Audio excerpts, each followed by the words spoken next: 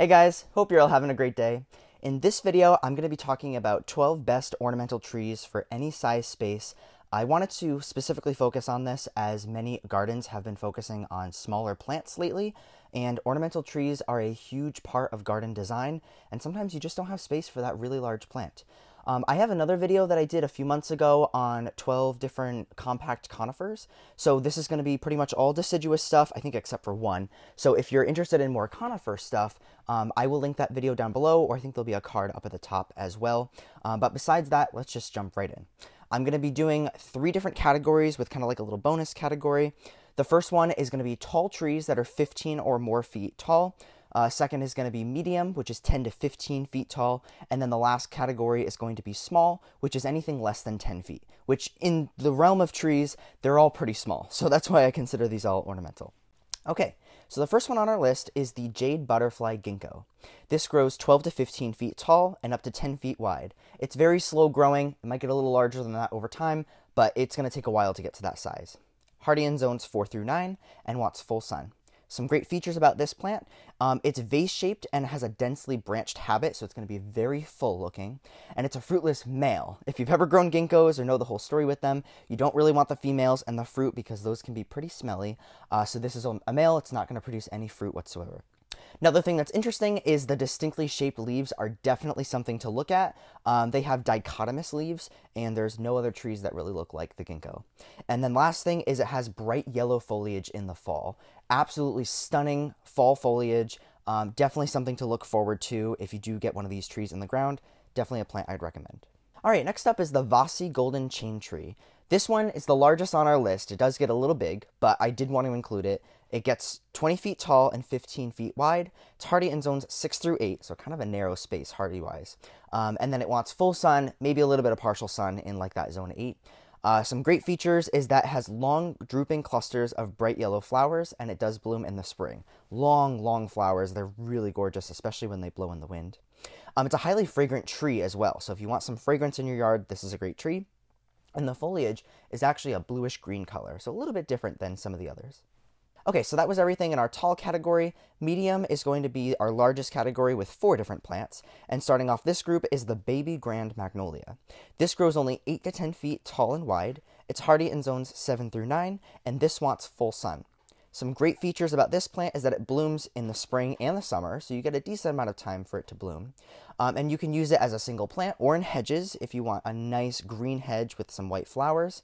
And the large flowers are actually lemon scented, so it's great to just walk up to and smell one of those flowers. And this magnolia is an evergreen. It's basically a smaller version of the southern magnolia. All right, next up on our list is Royal Star Magnolia. Now, I did choose 2 types of magnolias for this list, but the rest of them are not repeats. And I only chose this because the other magnolia is not hardy in very cold climates. This one is hardy down to zone 4.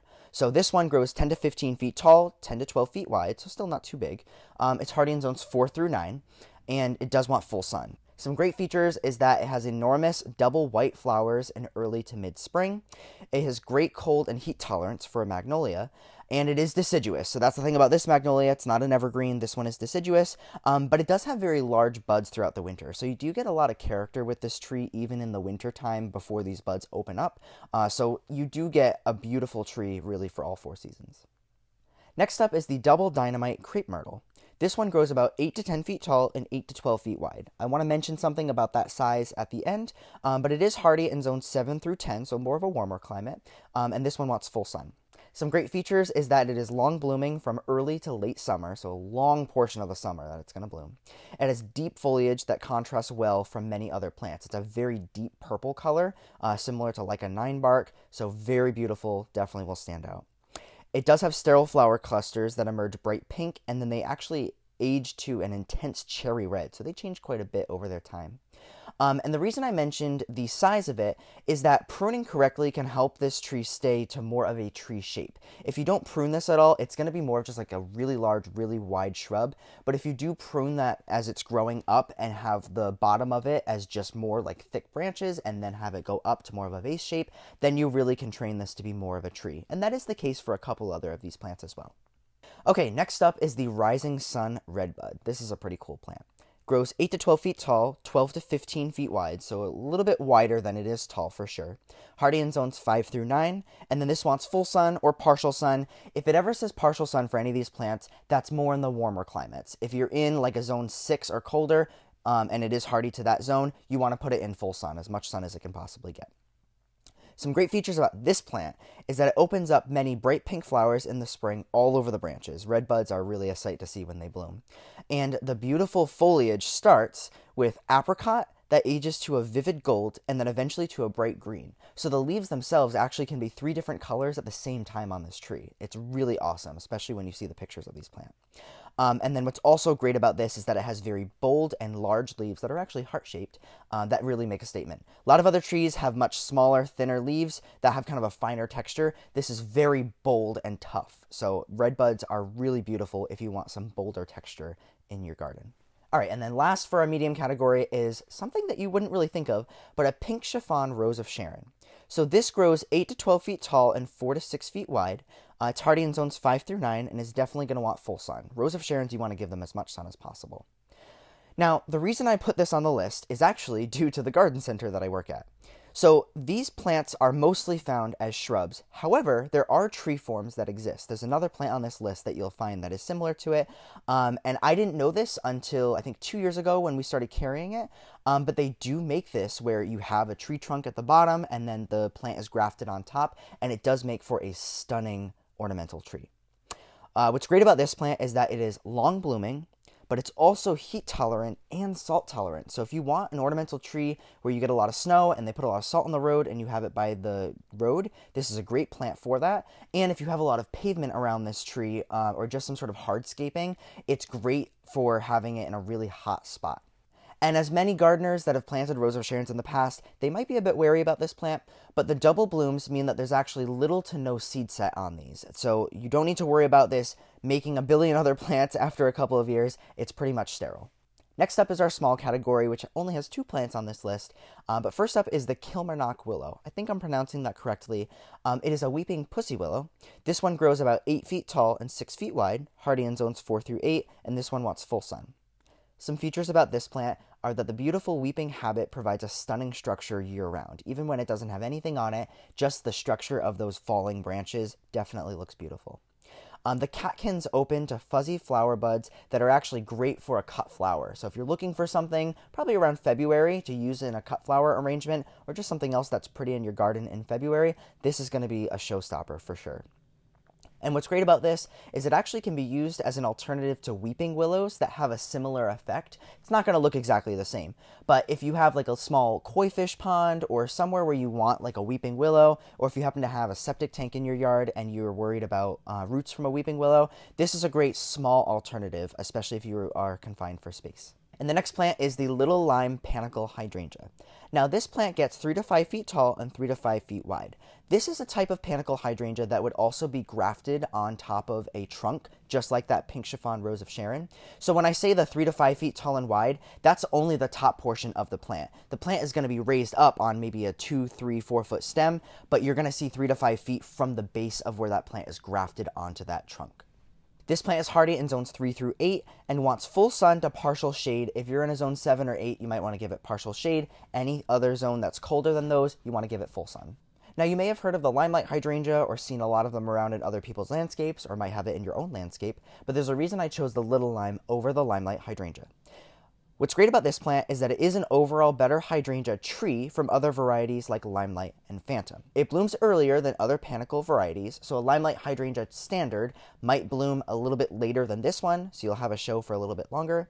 And the strong stems do keep this bloom from drooping. I've seen a lot of phantom variety hydrangeas where the stems just kind of flop over. This one's going to hold them up straight a lot better. Colder nights in the fall are going to bring pink and burgundy tones to these flowers, and they seem to have a little bit better tones than some of these other flowers in terms of having those deeper pinks and then eventually burgundy. And the flowers do still look really pretty on this plant in the winter, so you kind of get a good 3 seasons of interest out of this plant. If you're in a really windy climate, you might want to prune this back like I do with my hydrangeas, but if you don't get a ton of wind in the winter or any heavy snow, then you can keep those blooms on until late winter, early spring. Okay, so we are on to my top 3 picks. The reason I did this little section is because out of all the plants that I chose, these I believe are the top 3 performing plants, and they really do provide 4 full seasons of interest. So if you want the best bang for your buck with the tree that's going to stand out the absolute most in your garden, these would be the top 3 to look for. First up is the Sweet Sugar Thyme Crabapple.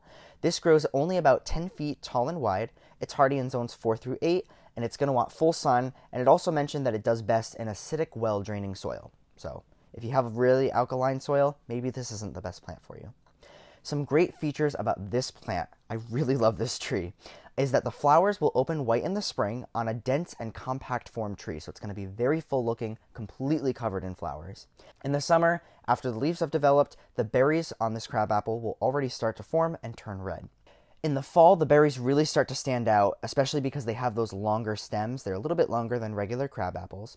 And what's most interesting about this plant is that it has an unusual ability to hold on to bright red berries through the fall, sometimes into winter, and even the next spring, which is crazy. And the best thing about these berries is that they actually stay intact on the tree without shriveling. So a lot of crabapples you might see after a month or 2 of those berries being on there, they start to shrivel up and look like they're almost dehydrated. These will stay plump and bright red all throughout the fall, and then as long as the birds don't get to them, they will stay on the tree until winter and even into the spring. But what's awesome still, even if you don't have the berries on there for too long, is they do provide a lot of food for the birds. All right, next up is the coral bark Japanese maple. Now this is one I actually have in my garden. I planted it last fall. It grows 15 to 25 feet tall and 15 to 20 feet wide. So this is probably a pretty big plant in terms of ornamentals, but if you have the space, it is well worth it.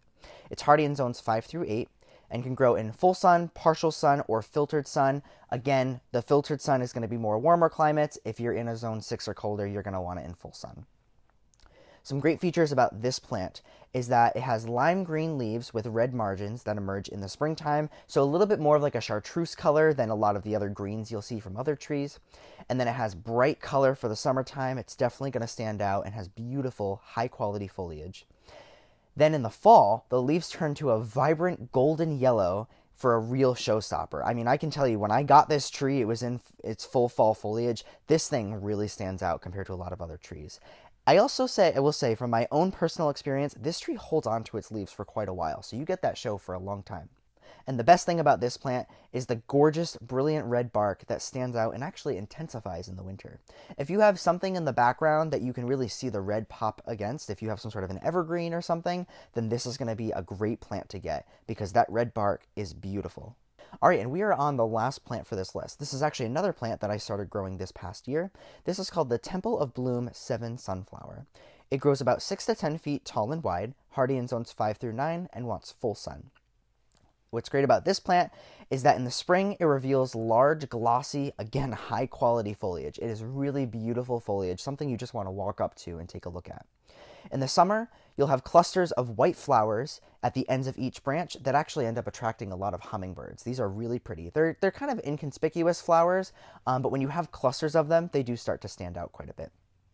And then in the fall, you'll have pink and red clusters of the bracts from these flowers that are left over, which actually create a second show of color. It almost looks like this tree is reblooming again with pink flowers, but when you get close up to it, they're actually not flowers, they're just the bracts. And a bract is basically like what the flower is being held on by, and the best way of thinking about that is like a poinsettia. So those poinsettia flowers that you would think are flowers are actually just the bracts, and they look like leaves. So this is really pretty. And then what's also awesome about this plant is that the winter brings peeling bark on those branches to stand out. So it is deciduous, it loses its leaves, but even in the wintertime, you really start to look at that bark. It's like a cinnamony color, and it peels back, and it's really gorgeous to see when everything else is just kind of dormant for that winter. Okay, so we have made it to the end of our list. I will link all of these plants down below if you want to read up more on them. And like I said, I did make that other video structured just like this one is, with compact conifers if you want to check out some more evergreen stuff. Besides that, if you guys like this video, give it a thumbs up for me so I can see that you guys want to see more stuff like this. Besides that, I will see you guys in the next video.